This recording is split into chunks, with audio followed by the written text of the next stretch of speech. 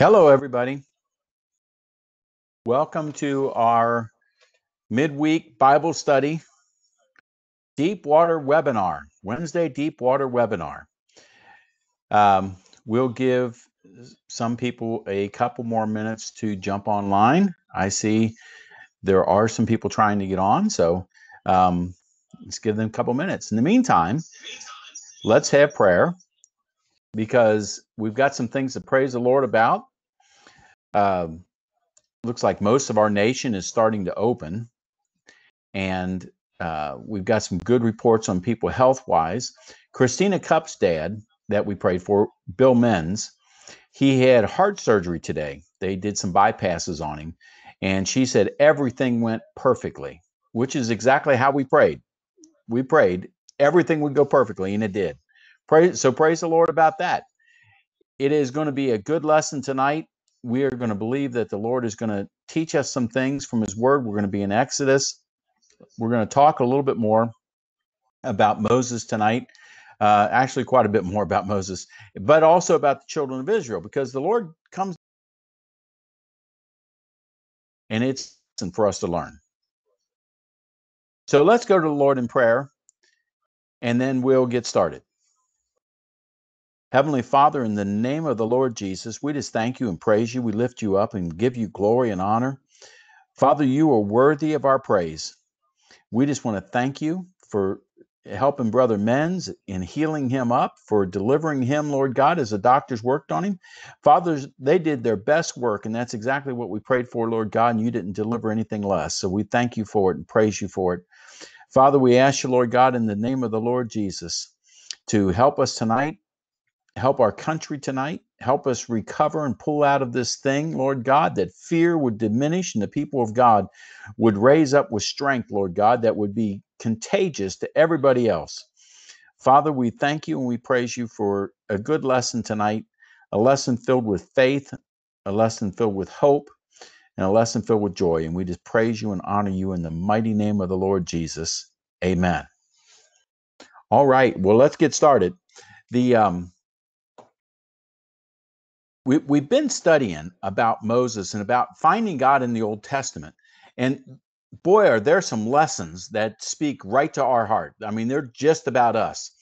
So we want to get to one of those tonight in the book of Exodus, if my screen will change. Oh, there we go. Wrong place. There we go again. All right, book of Exodus, chapter 13, verses 17 through 18. Then it came to pass when Pharaoh had let the people go, that God did not lead them by way of the land of the Philistines, although that was near. For God said, lest perhaps the people change their minds when they see war and return to Egypt. The Philistines didn't like the Hebrew people at all. They were ready to already go to war with them before they even got there. So God says, hey, unless they change their mind, the people change their mind at some point in time, and they see a little war and they all get, cold feet. I'm going to take them around a different way. So he takes them a much longer route. So God led the people around by way of the wilderness of the Red Sea, and the children of Israel went up in orderly ranks out of the land of Egypt. Now, this really starts to tell us something about the character of God, what he knows about us, and how he reacts to us. You see, he's already anticipating the children of Israel making some bad decisions. And the first bad decision that they'll make is when things get a little tough or war, they start seeing war, they're going to, chicken out and go home, which in their case would be back to Egypt. So the Lord tells them or directs them around into a back way. And he really knows us better than we know ourselves. When the children of Israel left Egypt, they were gung-ho. They were ready to rock. And the Lord knows where they're at. He knows their heart. They haven't seen war. They haven't seen any of their people killed or anything like that other than by the Egyptians. And so it would be better to go back in Egypt. In fact, we're going to find out a little bit later on. They keep saying that. Well, why did he bring us out here? Why did he lead us this way? Why hadn't he given us any food? We should have gone back to Egypt. They're always thinking about going back to Egypt, which really speaks about us as believers. The first thing that happens for a lot of people right after they get saved, as soon as they start running into all kinds of problems or persecution or ridicule or people making fun of them or something else for becoming a Christian, they want to go back to Egypt. They want to get back to the world. Well, you know, life was easier there. I was familiar with that. I knew the turf. So the Lord says, I'm not going to give them opportunity to do that. Man, I wish he'd do that with some folks today. Just don't give them opportunity. Oh, now I'm froze again. Romans 8, 28 and 29. Great verses.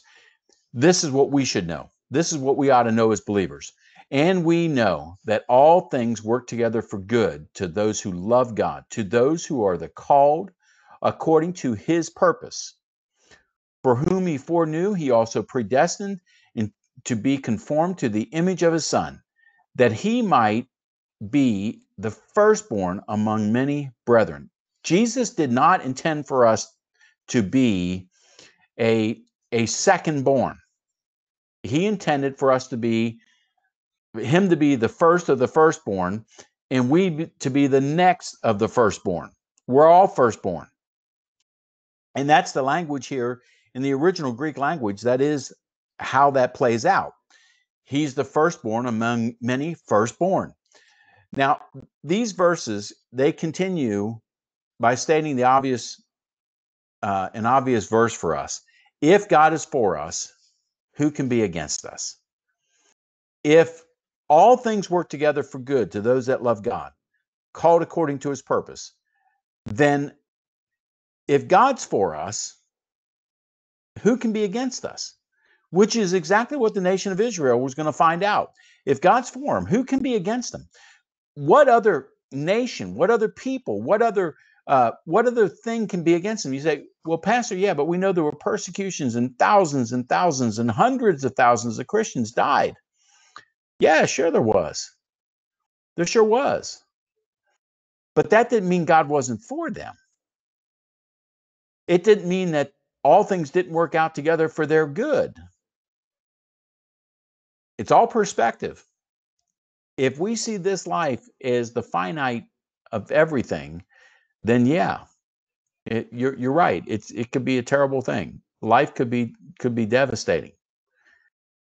But if you see this life is just something that ends physically but continues in the spirit, that our life is infinite, and the very foundation of our core of our being, we're infinite beings, then this life, the end of this life, doesn't really make all that much difference. In fact, it's the shortest period of our lifespan is the physical life. Think about that for a minute. God knows every decision we're going to make, and he makes provision for our decision.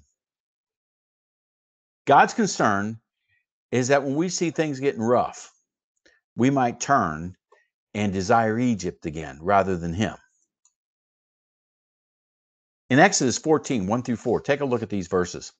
Now the Lord spoke to Moses, saying, speak to the children of Israel that they turn and camp before Pi-hahiroth, between Migdol and the sea, opposite Baal-zephon. You shall camp before it by the sea. For Pharaoh will say of the children of Israel, they are bewildered by the land.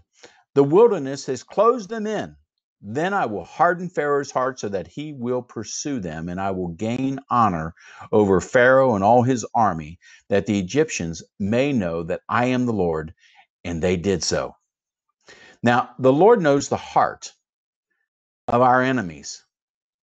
However, his main concern is that they come to know that he alone is God. That's God's main concern.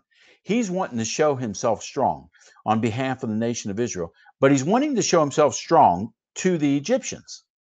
Now, it's interesting what he does here with the Egyptian people. because he backs them up into a pigeonhole. I mean, seriously, he backs them up into a place where they don't have an out. They can't go left. They can't go right. The Red Sea is behind them. You know, that's the safest option they have to escape is the Red Sea. Can you imagine that? The safest bet you have to get out of something is a terrible, turbulent sea. It wasn't just a calm sea like ice that they could just go across. The Red Sea is the terrain under it is very difficult. They knew it wasn't something they could negotiate, especially with women and children and cattle and all the goods they had. So here God puts them in a position. Think about this. They are in a position where they see their only out is to surrender to an enemy that hates them, that's already abused them. That's their only out. Now, on the other hand, Pharaoh is seeing them and he's saying, look at these knuckleheads. The land has bewildered them. They have put themselves in a box. God hardens his heart. Instead of him just waiting there for them to come and surrender because they can't go anywhere, there's nothing there, it's desert. And he puts them in a box. And instead of leaving them there, he says, let's go in and get them. He might have been really cavalier, John Wayne type, you know. Let's go get them.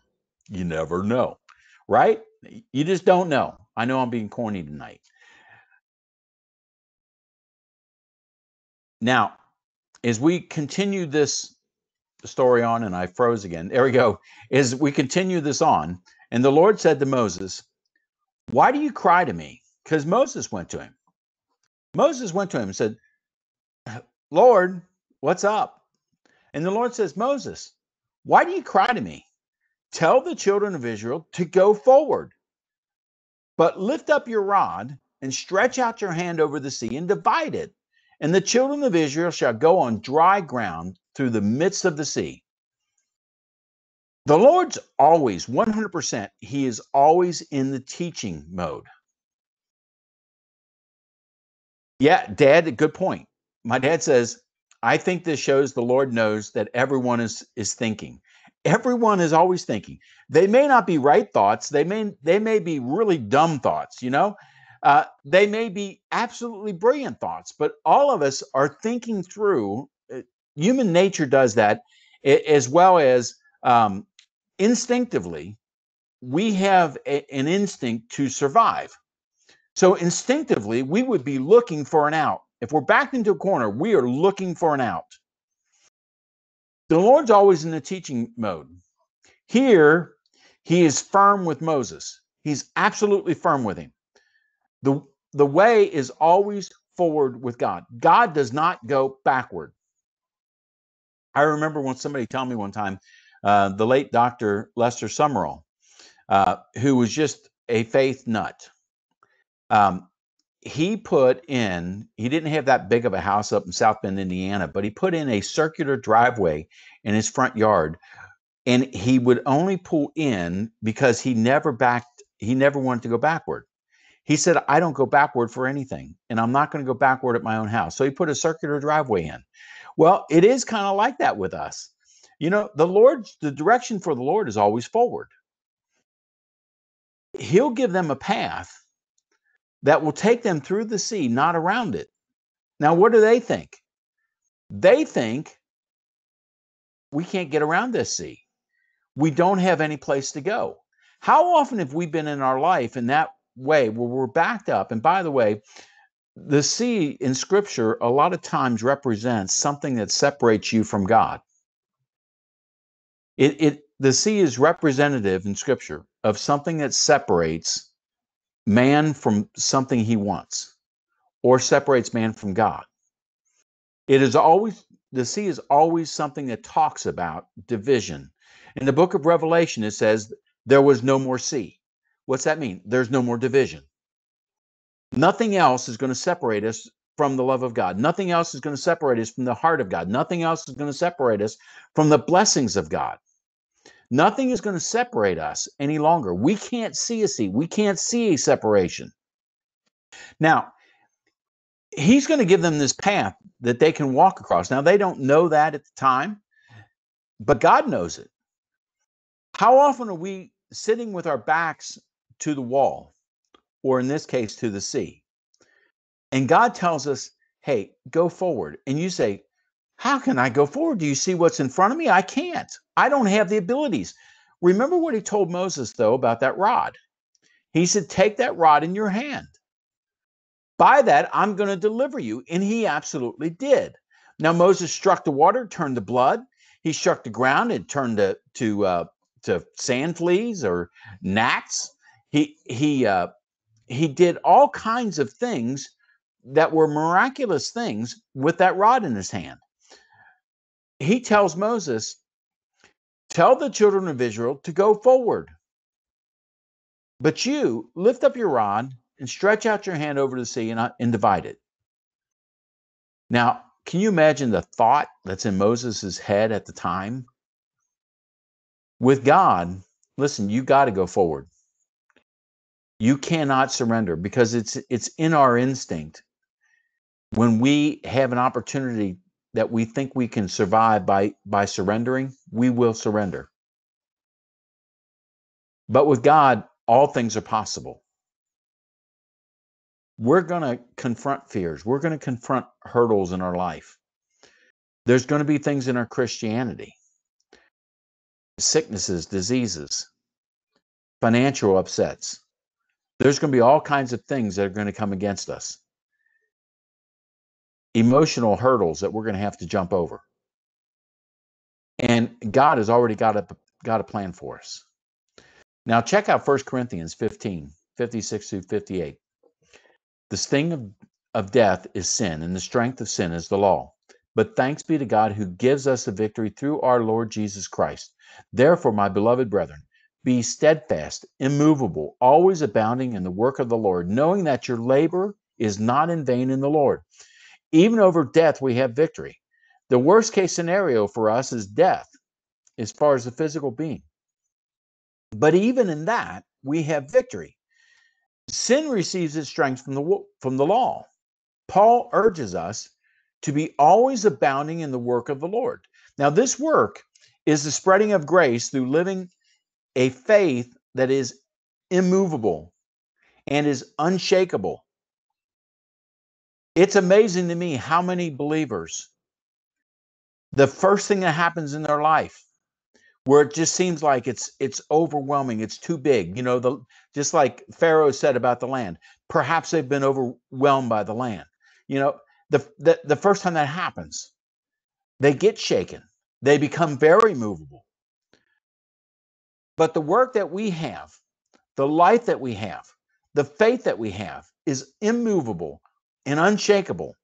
We're steadfast going forward with life despite our failings, because of Christ, we'll always find victory. Yeah, Ed, we do. We have the Holy Spirit, and the Holy Spirit, guess what he's saying? Go forward, right? Go forward. The worst thing that can happen to us in our life is fear. Fear will stop us from doing anything and everything. The biggest fear, and we've seen it happen through this whole coronavirus thing, the biggest fear we have is the fear of the unknown. When we're not familiar with something, when we just don't know, that's the biggest fear, because our minds will naturally go to the worst case scenario. But with God, knowing that all things are possible, we don't really have a worst case scenario. If you think about it, think about what God offers us. We don't have a worst case scenario. And that's what this whole story of the children of Israel going through the desert is. It is a story of failings of people who continually pick up the worst case scenario, and God continually delivers them. This is a great life that we live. And if we will allow God to take hold of us, like 1 John 5 says, For whatever is born of God overcomes the world. And this is the victory that overcomes the world, our faith. Who is he who overcomes the world? But he who delivers that Jesus or believes that Jesus Christ is the Son of God. Yeah, we do. We let the world steal our joy. We absolutely do. And our faith. We let the world steal our peace. But think of that which overcomes the world is not our faith in faith. But that which overcomes the world is our trust in the unfinished work of Christ. Good point, Mike. Mike says, if we believe and hold fast in faith that Jesus is who he is, we will live forever with him. That's exactly right. And we will do a lot of great exploits here on the earth. We'll do things that you will do things, I promise you will do things you never thought you could do. You will have the courage, the ability, you will have the strength, you will have the goods, as they say, to take on all kinds of things you never thought you could take on if you believe that Jesus is who Jesus says he is. Being born of God means to be born of the Spirit of Christ, to have the same Spirit of Christ. That Spirit of Christ went to a cross. What are the odds of looking at that and not being afraid, not having some turmoil, not having something that goes, uh-oh, this doesn't look good. You know, this is worse than a bad B movie. Even death cannot prevent his work of life from going forward. Even death can't. The Holy Spirit, listen to this. Think about this for 1 minute. The Holy Spirit cannot lose. He's never lost. He will never lose. The Holy Spirit cannot lose. That's why Paul can say, "Oh, death, where's your sting? Oh, grave, where's your victory?" Even death cannot prevent the work from going forward. Our worst is still the best. The worst case scenario for us is still the best. And that's all God's telling us through this message he's given the children of Israel. Why are you guys crying to me? Raise your staff up and walk forward. Sometimes you have to do that. Sometimes you just have to take some steps forward. Even though the odds and what the advice of everybody around you says, you still have to step forward. Now, listen, disclaimer, do not throw out common sense. God gave that to you as well. But when you live in wisdom, when you seek wisdom, which is the principal thing, by the way, God will lead you and drop people into your place who will give you testimony that you ought to go forward. I mean, remember Paul. Paul had a well-known prophet go up to him, wrap something around and bind up his hands. He bound up his hands and he told him, going to Rome, you are going to lose your life. If you continue to Rome, you're going to lose your life. Getting bound up. What did Paul say? Yeah, I know. This is the plan. I'm going forward anyway because God told me to go there. I do appreciate your word, but listen, God told me to go there. My slides are taking a little bit of extra time here. Exodus 14, 19 through 20. Yeah, that's a good verse, Mike. Mike says, Jesus said, "What can man do to us?" That's exactly right. What can man do to us? Exodus 14, 19 through 20. And the angel of God who went before the camp of Israel moved and went behind them. And the pillar of cloud went from before them and stood behind them. So it came between the camp of the Egyptians and the camp of Israel. Thus it was a cloud and darkness to the one, and it gave light by night to the other, so that the one did not come near the other all that night. The Hebrews believed this to be Michael the archangel, that the pillar of fire in the cloud was Michael the archangel. But many times in the Hebrew writings, we find that it is not Michael the archangel, but Jesus, the pre-incarnate Christ. So here they're concerned about this cloud and this fire, but it changes. Here Jesus is seen by the Egyptians as great darkness, but to Israel, he's the fire that leads them by night to light the way. This is the way it is with those who have no relationship with Christ. They just cannot see it. And the scriptures tell us that. The scriptures tell us that they just can't see. They just don't know. To the unbeliever, Christianity is darkness. And until faith begins to rise up in their heart because of the testimony of believers, and they start longing for that, because the way God works is he moves people to jealousy. He moves people to want to change. He moves people really to envy what you have, to be jealous of what you have, and then they make a decision to grab hold of what they previously didn't have, and they get Christ. They can't understand our peace and our joy.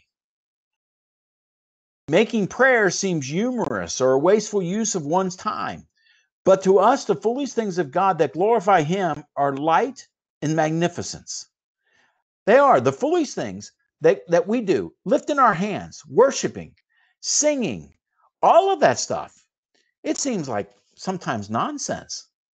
And yet a lot of people who worship other things other than God, they do the same thing. I can remember the first time I ever watched a concert with a rock band in kind of our modern era. And I all of a sudden, I saw all these people holding their phones up. And back in the day, it was lighters, because they still could take lighters in these places. They were holding lighters up. And some people were taking their hands and they were waving their hands. And I was thinking, this is a rock and roll group. Why would you lift your hands to some human beings up there? But really, if that's all you have, they think we're foolish because we can't see what we have. We can't touch what we have. We can only feel it in our hearts. We can only know it by faith. Proverbs 14:9 says, fools mock at sin, but among the upright, there is favor. Among the upright, there's favor. Fools can mock at sin, but among us, there's favor. 1 Corinthians 1:27-31 says this, but God has chosen the foolish things of the world to put to shame the wise. And God has chosen the weak things of the world to put to shame the things which are mighty. And the base things of the world and the things which are not, or the things which are despised, God has chosen, and the things which are not, to bring to nothing the things that are, that no flesh should glory in his presence, but of him you are in Christ, who became for us wisdom from God, and righteousness, and sanctification, and redemption, that, as it is written, he who glories, let him glory in the Lord. You see, God has set everything up for us to glory in Christ, to know where our good stuff comes from, to know what the righteousness of God is in Christ Jesus. In Ephesians 4:17-18, it says this I say, therefore, and testify in the Lord, that you should no longer walk as the rest of the Gentiles walk in the futility of their mind, having their understandings darkened, being alienated from the life of God because of the ignorance that is in them, because of the blindness of their heart. It says we all walked that way at one point in time. We all once walked in ignorance, our minds being darkness. But Jesus is the light of the world. Paul tells us to have the eyes of our understanding being enlightened so that we can see all the good things of God. If we look for grace, we will find grace. Seeing involves an awakening of the heart to know the good things of God. Listen, if we look for failure, if we look for God not to do the things he promised, if everything that we read in the scriptures, we're going, well, I hope so, which, by the way, we don't mean the meaning I hope I talked about on Sunday, to where it's a confident expectation. It is a knowledge it's going to happen. If we have the wish side of this thing, well, I wished for that. I wished it could happen. That's really what we're saying. We're wishing. If that's really what we have, then we don't have much. If we look for grace, if we look for God's favor, even in the midst of darkness, we're going to find light. Yeah, Mike, that's a great point. Mike Kelker says, this is what separates us from the world. Fools need something tangible where we are anchored in Christ, in Jesus, and the promises of God. That's exactly right. We know what we believe. People without Jesus don't know what they believe. That's why they wish for things to happen. But I find today in our world, because so many believers don't really know this Old Testament, they don't really know how God moved the children of Israel and how he talked to them, how Jesus showed up, because they don't see all that and they don't know it and understand it. They spend a lot of time wishing things would happen. We're not interested in wishing things would happen. What we're interested in is knowing that God is going to do exactly what he said his word out to accomplish. It will happen in our life because he is God. And his word does not return back to him void, but it shall accomplish everything that he sent it forth to accomplish. Yeah, it's a good way of putting it. Look for the positive. But it's so much more than just looking for positive. It's looking for God. We have to look for God. We have to look for the presence of God. In everything we do, there God will show up. You say, well, has he done that in your life? Yeah, all the time. Now, do I always recognize it right off the bat? No. I mean, I've done a lot of foolish things in my life, and I've made a lot of big errors. But that's the great part about it. God knew I would make the great error, and he already made provision for the recovery from the error. That's favor. That's how his favor works. And he did it over and over and over. Listen, for 40 years in the desert, he did it with the children of Israel. They make a mistake, he'd fix it. They'd make another mistake, he'd fix it. They'd tell him they couldn't stand being where they were at. They didn't like eating meat anymore. He'd say, okay, I'm listening, or eating manna anymore. He said, listen, I'm going to give you some meat. He dumped more meat on them than they could eat. They were throwing it up through their nostrils and out their mouths. And God told them, he said, see, if you ask me for something, I'm giving it to you in abundance. You got to start learning where God's at.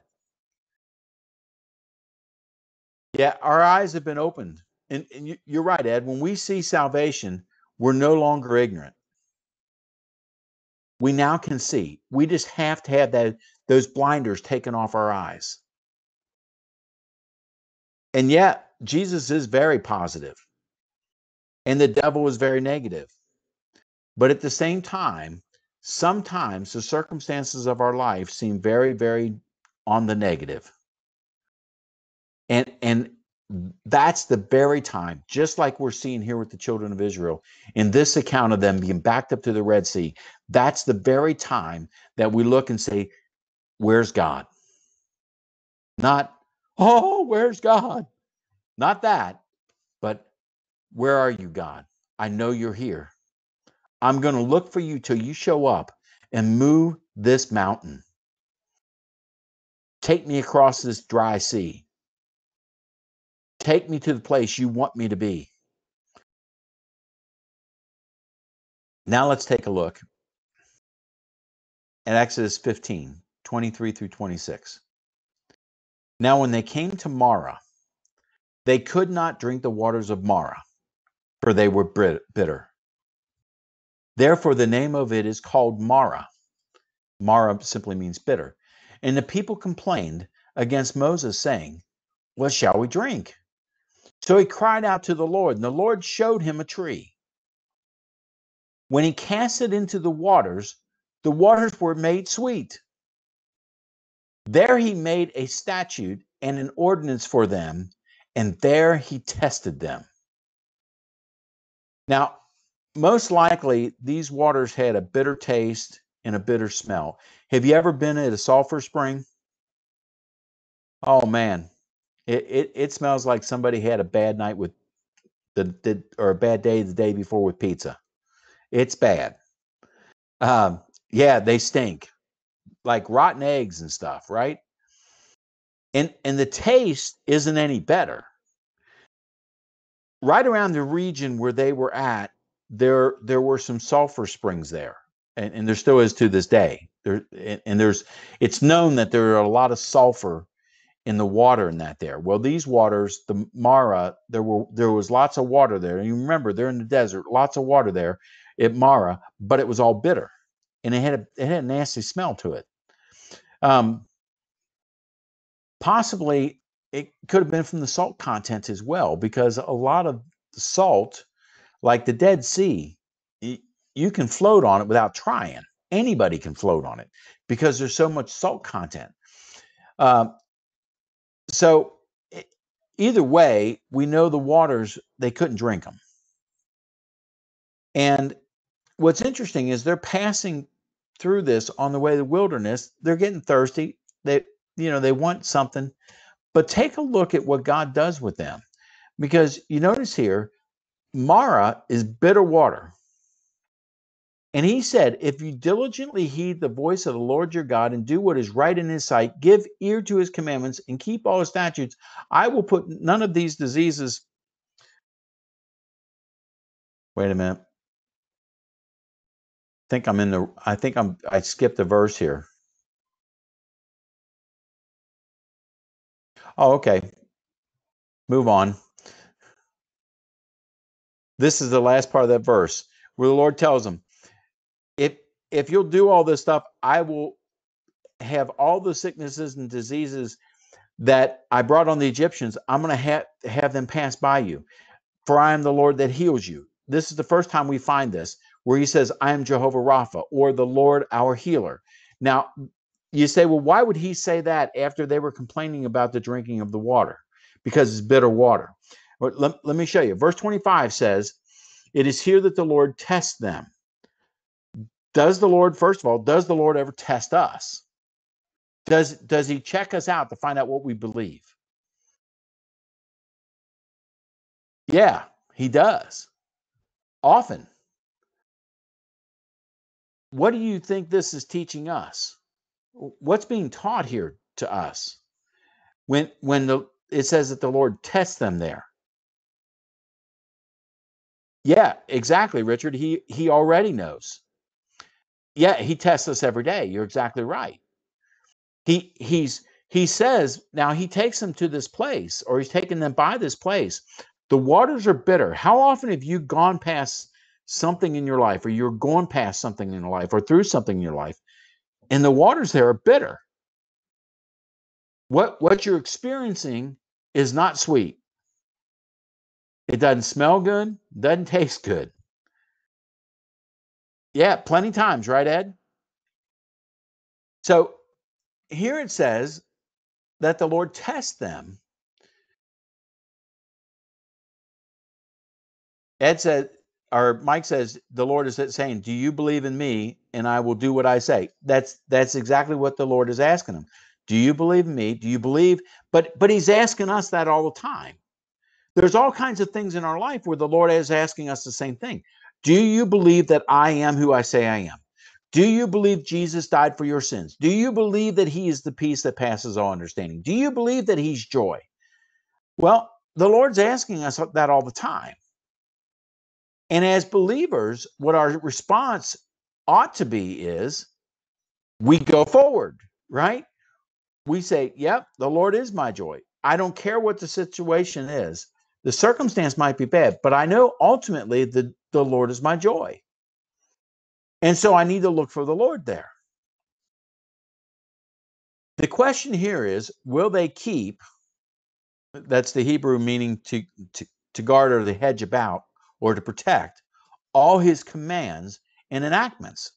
When the Lord says, keep my commands and my statutes, he's saying, Will you hedge about them? Will you protect them? What I'm telling you, will you protect it? Not will you keep it. You understand what I'm saying? But will you protect it? All his commands and enactments. The result of their obedience is divine health. Think about that for us believers. Notice also that he says he puts the diseases on the Egyptians. He allowed those diseases. Listen, we already went through this in previous chapters. The Lord created everything. He knew those sicknesses and diseases were there. He held them off of the children of Israel. He allowed them to go and attack the Egyptians. He says, I'm not going to allow any of that to attack you if you'll just trust me. Yeah, and when we do every day, when we see with our eyes and when we hear with our ears, be honest with you, we believe in him, and he will not allow us to be tempted beyond our limits. He never will. That's a great point, Mike. God will never allow you to be tempted beyond what you are able. If you will keep that in your mind, if you will keep that in your heart, then you will understand where God was trying to lead the children of Israel and what God was trying to lead them into. He's giving them a great word here that they need to follow. Now take a look at Exodus 16, 3 through 4. And I want you to also take a look. Let me just go back there for a second because I want you to see this.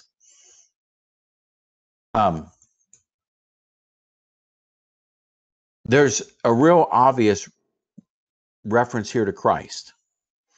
The waters are bitter. God gives them a tree. The tree goes into the water, makes the water sweet. Tree. Any other place in Scripture where a tree happens to show up that takes the bitterness of men's life and turns it back into sweetness? Seems to me like I might know another place. Yeah, Ed, you get the prize for the night, the cross. And that's exactly what happens with believers. If we'll keep focused on the cross instead of the bitter water, that's what he told Moses. Take the tree, put the tree in the water. You want to sweeten up whatever the bitterness is around you, put the cross into it. Bring the cross into it. Yeah, the serpent on the pole is another great example, Richard. The serpent on the pole. God gives us that over and over and over again. Where are we going to keep our eyes at? Not a cross filled with Jesus, a cross empty because Jesus has already beaten it. A cross that where we can look at it and say he's already bore our sicknesses and our diseases. And by his stripes, we are healed. A cross that says we have received, not we're going to receive. A cross that already says our enemies are put under our feet. Take a look here at Exodus 16, 3 through 4. And the children of Israel said to them, oh, that we had died by the hand of the Lord in the land of Egypt, when we sat by the post of meat, and when we ate bread to the full. Boy, does this sound like a church meeting? For you brought us out into this wilderness to kill this whole assembly with hunger. Then the Lord said to Moses, behold, I will rain bread from heaven for you, and the people shall go out and gather a certain quota every day, that I may test them, whether they will walk in my law or not. Here we find it again in Exodus 16. Is the Lord going to test them? He does. But what is the testing? We see the exact same phrase regarding God test them. Somebody tell me, what is the test that he's bringing to them? Seeing who's listening and who's obeying. That's a good one, Ed. Is the test where God's wanting them to fail? Is the test ever about failure? taking only what the Lord says. Yeah, find out who's really listening. He's wanting to know if they're going to walk out his law or not. He's wanting to know if they're going to stick with him or not, if they're going to love him or not, if they're going to allow him to be their God or not. And the thing is, the Lord rains down heaven from, I mean, every day he's raining down heaven or bread from heaven. And he says he's testing them on whether they're going to do the right thing or not. In the Torah, that's the word law, its meaning is a precept or statute. It comes from two words, yara or yara, with an H on the end of it, meaning to flow as in water flowing. The transition then is to lay out as in shooting an arrow, but figuratively to teach or to point out. So if you think about yara, the way the Hebrews put their letters together or their words together, this word yara means to flow as in water flowing. Water's flowing through a creek or through a river. They transition that to mean to lay out, as in shooting an arrow. In other words, to teach. We're going to point you in a direction. We're going to have you flow in a direction. Get it? That's what the word yara means. Whereas the Hebrew letters spell out work is the beginning of revelation or power. That's literally what the letters spell out. Work is the beginning of revelation or power. Torah means the sign is the beginning of revelation. The actual word Torah means the sign is the beginning of revelation. Yara means work is the beginning of revelation or power. Torah means the sign, the first letter, to sit, it's like a TS sound, means the beginning, the sign, that it's the actual picture originally was a cross or an X, like a St. Andrew's cross. And it's means that the sign is the beginning of revelation. So when you talk about the Torah, we're talking about the sign is the beginning of revelation. Noash means to test, but implies to attempt. Not to test, but to attempt. Its Hebrew letters spell out the heir or offspring grabs or protects revelation. Now think about that. God tells them to keep his law and his statutes, right? Keep his Torah. Now, and he says, this is when he's going to test them. So he says, keep, when he's talking about keep, the sign is the beginning of revelation. Keep the sign that I'm giving you, because the sign that I'm giving you is going to be the beginning of revelation for your mind. So when he tells them that he's not going to put any sickness or disease on them, and when he tells them that he's going to rain down bread from heaven and he's going to test them, the sign, what? The bread from heaven, is the beginning of revelation. Revelation about what? Revelation about God. What was the Ten Commandments? The Torah. It was the revelation. It was the sign of the revelation of who God is. God's trying to explain to them who he is. So he said, hey, listen, you got to keep this sign. You got to keep this revelation about me and about everything that I show you. Yet now we do have Christ, and it wasn't working with them because they kept refusing it. That's why when he says he's going to test them, that word nasa, which means to test, it implies to attempt. He's saying, hey, women, I want you guys to attempt this. But his Hebrew letters spell out that the heir or the offspring grabs or protects the revelation. That's actually what, when it talks about testing, it is actually, this is what the letters spell out, because in Hebrew, every single letter has its own meaning. It has its own character, meaning, story behind it. When you put all of those letters together, you actually get what that one word that those letters make up, you get what that word is supposed to mean. Well, in this case, in NASA, it actually means to test, but implies to attempt. But the letters actually spell out the heir, the offspring, me, you, we grab or we protect the revelation. So when he's telling them he's going to test them, what's he wanting them to do? He's wanting them to grab a hold of the revelation and protect it. When James talks about the Lord testing us in James chapter 1, he tells us the Lord is testing us, but what is the Lord doing? I'm giving you revelation, hang on to it. Hang on to the revelation that you get. Protect the revelation. You're the heir to the throne. Protect the revelation. Yeah, Ed, there is a bunch of slow learners out there. We're some of them, right? The revelation gives you knowledge. That's exactly right, Mike. That you didn't have in the beginning. That's the difference between Rhema and Logos. Rhema is when you get a word from the Lord.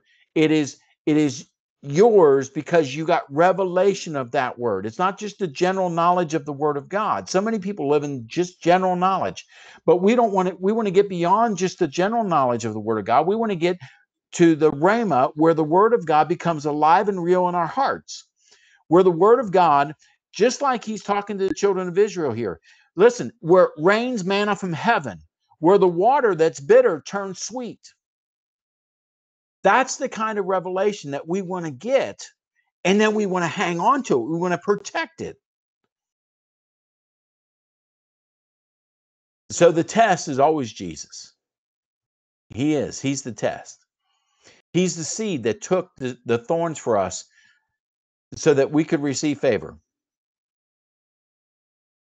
He wants to know if we will walk. It's the Hebrew word halak in his Torah.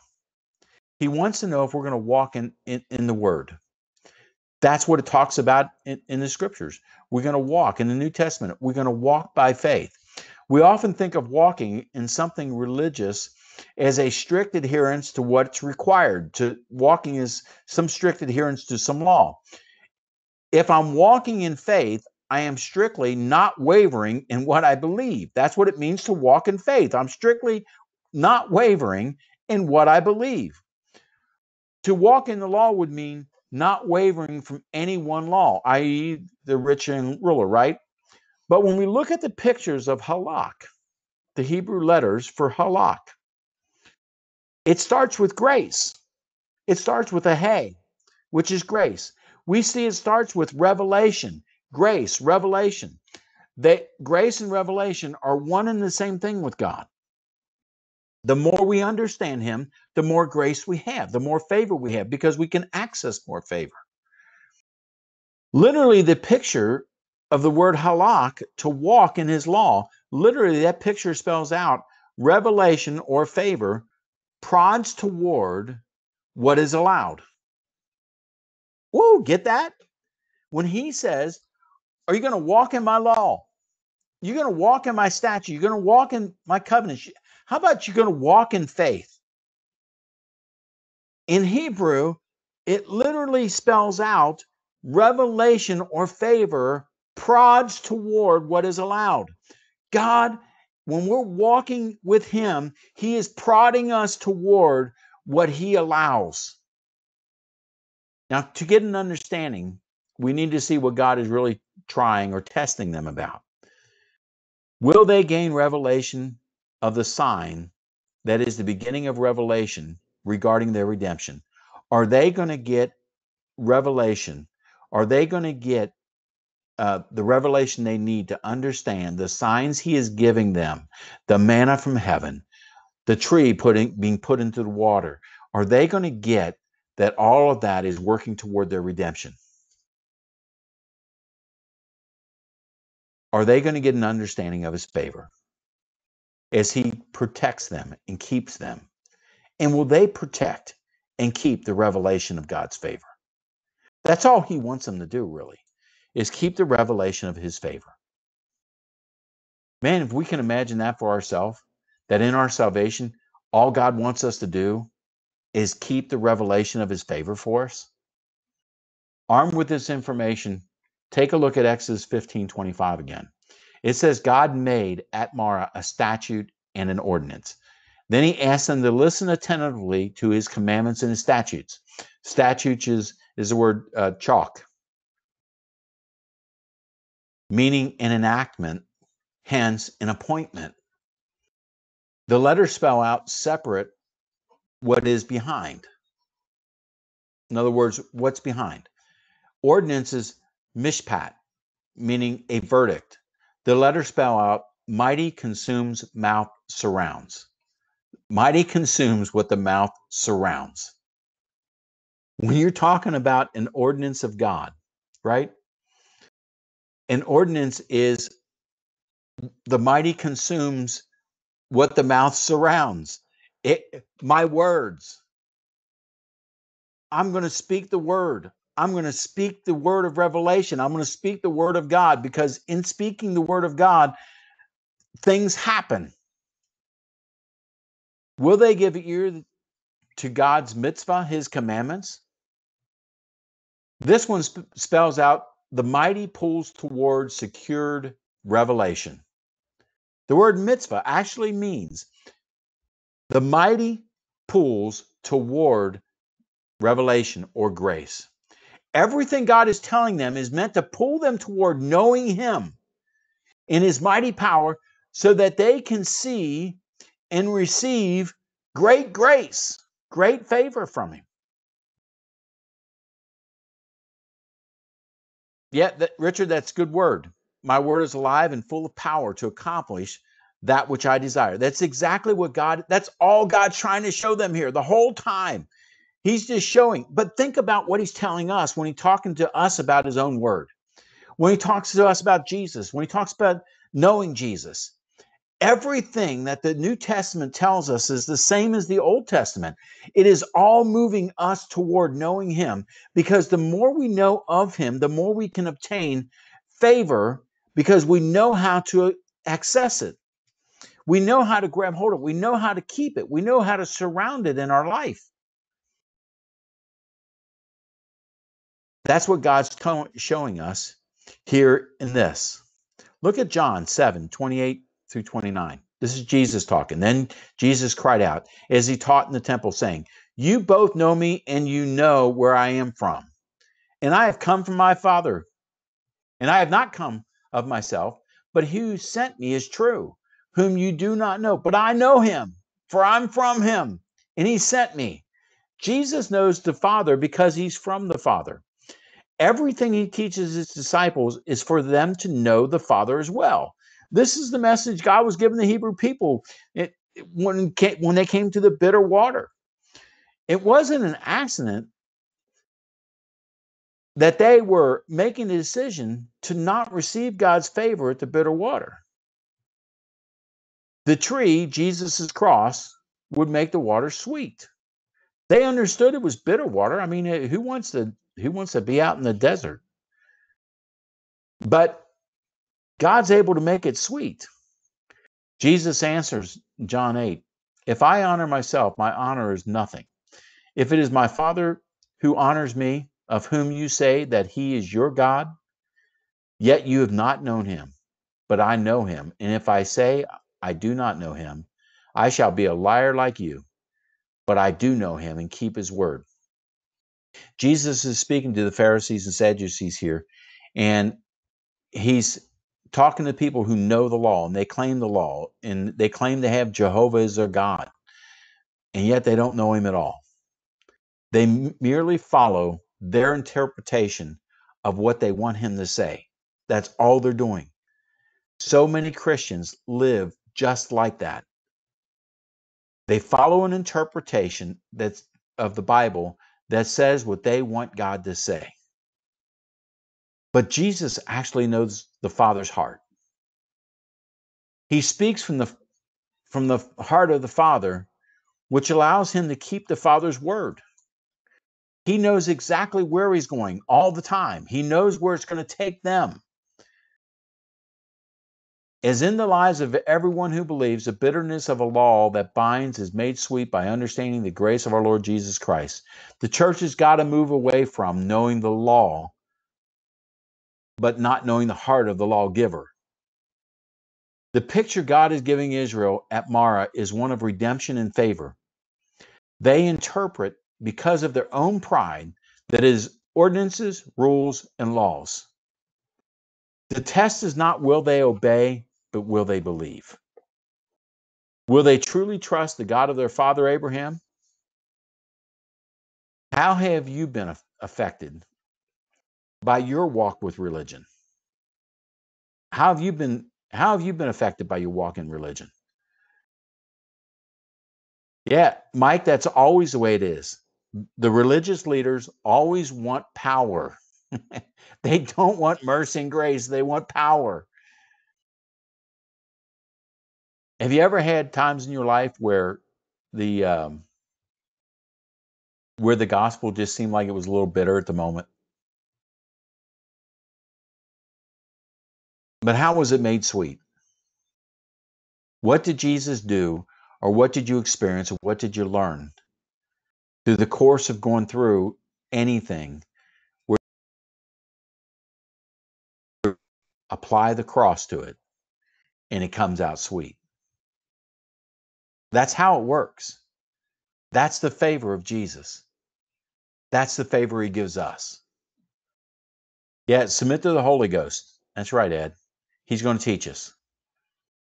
Well, I appreciate you all joining us tonight. I hope you got something out of the lesson, and I had a good time teaching it. You guys can send me emails later saying, no, I didn't like any of it, Pastor. That's okay. No, listen, we want you to have a great time, a great week. You joined by sound only, Mike? Well, good. Good thing I read those scriptures to you then. Yeah, for whatever reason, my internet signal wasn't very strong tonight either. So listen, you all be blessed. Go in the strength of the Lord Jesus Christ. Have a great week, what's left of it. I will see you guys on Sunday morning. We're going to have a great service. One more week of doing Sundays like we've been, and then we're off to the races at church. Got a lot of things being done there. It's awesome. The roof is being put on the back. The room's being finished. It should all be done by the time we get back. Amen. And we'll have a great time. Be ready to shout. Y'all have a great night. Be blessed in the name of the Lord Jesus Christ.